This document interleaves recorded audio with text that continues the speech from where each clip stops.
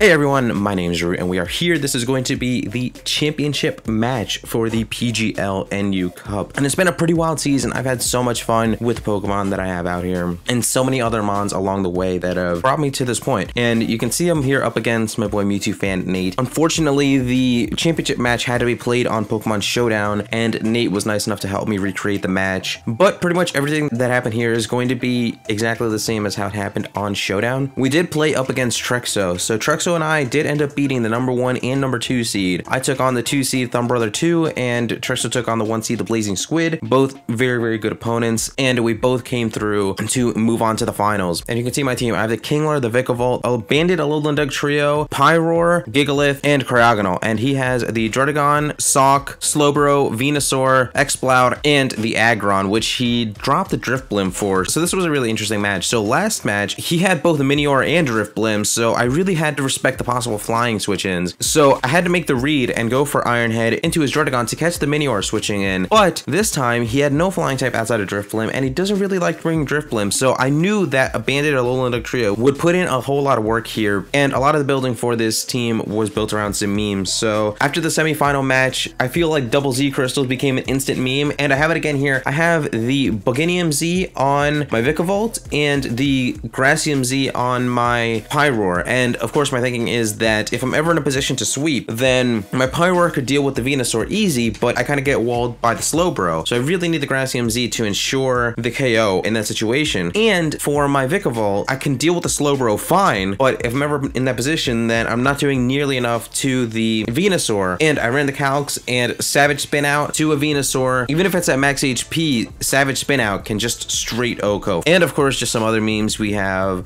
double agility, because agility this season has been so big for me. It's won 3 of my matches for me in the regular season, at least, that I can think of right off the top of my head. So I had the agility Kingler as well as agility Vikavolt. Both have been so good during the season. Either way, I'm just gonna get straight into the match. I do believe that I led off with my Cryogonal. Now, I know from watching his battles that he loves his Druddigon leads just to set up rocks. I kind of was playing off of that, and I thought that the best one to lead with would be the Cryogonal to try to counter that. I'm a Focus Sash Cryogonal, so I can take whatever hit this thing wants to go at me for, and on the rocks I can do over half with Freeze Dry, I'm guessing, and unless it's a Assault Vested or something, but it ends up not being Assault Vested, and I do so much damage. I do over half. As he goes for the Dragon Claw, does over half to me, but I don't mind because I definitely win this 1v1, and it doesn't even go for the Stealth Rocks or anything like that, so I felt incredibly happy that I got to keep those off the field because of that offensive pressure from the Cryogonal. And then he brings in the Sock, and I'm thinking that he wants to take a hit and then take me out. But here is where he reveals, first of all, he reveals Mold Breaker, and he reveals Scarfed Earthquake. And so now I'm thinking, dang, Scarfed Mold Breaker Sock actually kind of takes care of my team, like legitimately takes care of my entire team. So now I'm getting really concerned, actually. But I bring in the Vikavolt, and I'm thinking, at this point, let's just get an agility off. Let's see what happens, right? And he switches out, and this was a mistake on my part because I didn't realize just how well Vikavolt could wall that Sock. So if I had like played it a little bit more carefully and saved it for later, then it definitely could have been a better answer to Sock in the longer run. But either way, I get the agility up. I see that he switches into Venusaur, which was, I guess, his dedicated switch in. And here's where I get to finally go for the Savage Spin Out. Again, this is a moment where I felt like I prepped really well. I ran the Calcs. I knew that even at max HP, I take it out for full, and I just go for it. I'm feeling really good about this play. And it turns out that the Venusaur was max HP and max special defense. So I end up doing 75%, and I know that if it was just max HP, I would have been able to take it out. So that was super unfortunate. He ends up getting the Toxic off on me. It doesn't really matter because I can follow up with a Bug Buzz and just take it out from wherever it is. But man, that really kind of hurt. I really wanted that OHKO because, like I said, I felt like that was a good bit of prep on my part. I thought that if he did bring the Venusaur, it would be physically defensive. If anything else, just for my Duck Trio. And then it just didn't end up happening. He ends up bringing out the Exploud, and like I said, here, this is the moment where I really could have saved it for later on in the match, but I get a bug buzz. Actually, in the actual match on Showdown, I went for Thunderbolt. This was a bit of a mistake, but the roles are pretty much the same, so it didn't really end up mattering in the longer run. But he ends up demolishing me with a Boom Burst. I thought I would be able to take a Boom Burst, but no. This thing is max special attack modest. It's AV, actually. I found out after the match. But just insane how much that just destroyed me. That was definitely a misplay on my part. Pickleball had so much use for me in the later game, but it's totally fine. I go into my Gigalith, right? And my honest thinking here was that I'd be able to take a hit and just get up rocks, and then just bring in a Alolan Duck Trio, so that Alolan Duck Trio can go in with Band and with Sand Force. I didn't expect Gigalith to be able to take these hits so dang well. And to be fair, I did make my Gigalith with a whole lot of special defense investment, but it gets in a position where it can just set up rocks and still take hits.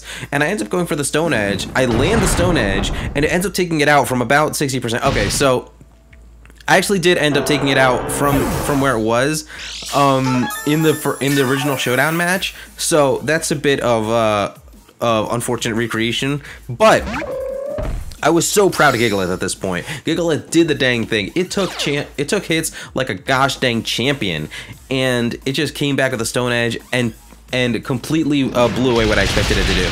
In any case, it invites in the Sock, definitely. Sock just comes in, clicks close combat, and it's totally fine. I didn't expect it to do anything past that, but like I said, I was just so proud of Gigalith after that moment. I brought Gigalith to every dang match except the semifinal match, and that's an example of why I love it so much. So I go into my boy Kingler, right? And actually, Kingler can take a Scarf to close combat. Definitely. But I ended up going for the agility as he switches out into his Slowbro. And here is where some craziness happens, right? So on this next turn, I think it over, and I end up going for the knockoff right here. And he stays in. I knew that this knockoff wasn't going to KO, but I needed this damage onto this Slowbro. I definitely needed this damage, especially for the later game. But at this point, Kingler is in a position where it can do things because I do have the rocks. I do have the rocks up, and the Aggron is going to get his Sturdy broken. But he ends up going for the dang Trick Room.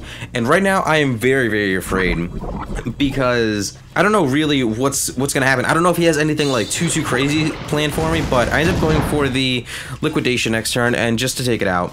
I feel like I'm okay. I feel like I'm okay at this point, but I really don't know what he's going to try to hit me with. Goes into the Aggron. Again, Sturdy's broken now, so I can pretty darn freely go for the Liquidation just to take out what's in front of me. He does that much damage with a dang superpower. Turns out that this is a banded Aggron, so he definitely planned to be banded under Trick Room and just Oko things. But it doesn't end up working out with the Kingler because the Kingler just has so much dang defense naturally, and this is a max HP Kingler. I end up Okoing it with a Stab, super effective, Adamant, Sheer Force, Life Orb, Liquidation, as he brings in the Sock, and again, the Sock is max speed Scarf, and I actually underspeed it at +2, and I'm able to take it out under Trick Room, and that's the match. So there was a lot going on in that endgame there. He definitely thought by setting up that Trick Room, his Sock would underspeed a +2 Kingler, but I didn't think that max speed Kingler was going to be that necessary in this match. Obviously, I didn't expect Scarf Sock, but obviously, he did not expect me to be max HP, max attack, Adamant. So first of all, I was able to take that banded superpower like a gosh dang champ, and there was nothing he could do once he found that out, and I was able to underspeed Scarf Sock. And looking at it now, there was absolutely no way that he could have known that my Kingler would have undersped him in that situation, but Rain and I were talking after this match, and he had so many ways to beat me in that endgame. Either way, as soon as he gave me 2 turns of Trick Room, I pretty much had that match won, because even if he did underspeed my Kingler, take that out, I still had 1 turn of Trick Room left, or my Alolan Duck Trio could have come in, banded Earthquake, and won that match for me. So he had plenty of ways to beat me, but he would have had to have played with his Trick Room turns a little bit. This has been an incredibly nut season. Thank you so much to Trexo for this championship match. Thank you so much to Nate for helping me recreate this match. This season has been so much fun. It's been so much fun using these Pokemon, and the New Jersey Brobats are the gosh dang champions of the PGL NU Cup Season 1. Honestly, it's pretty dang amazing. But with that, thank you guys so much for watching. I will be back really soon. We're gonna have more PGBL matches and Saffron Battle Network matches this weekend, and those are going to be going on for the foreseeable future. And then very, very soon we will have UBL matches. That's already been revealed, and we will have MPL matches, the minor Pokemon League. That'll be coming up really, really soon. We're going to be drafting really, really soon, but the announcement tweet has come out very, very recently, so please do check that out as well. Give support to your boy. Once again, the PGL NU Cup champions. But once again, thank you guys so much for watching, and I'll be once again out.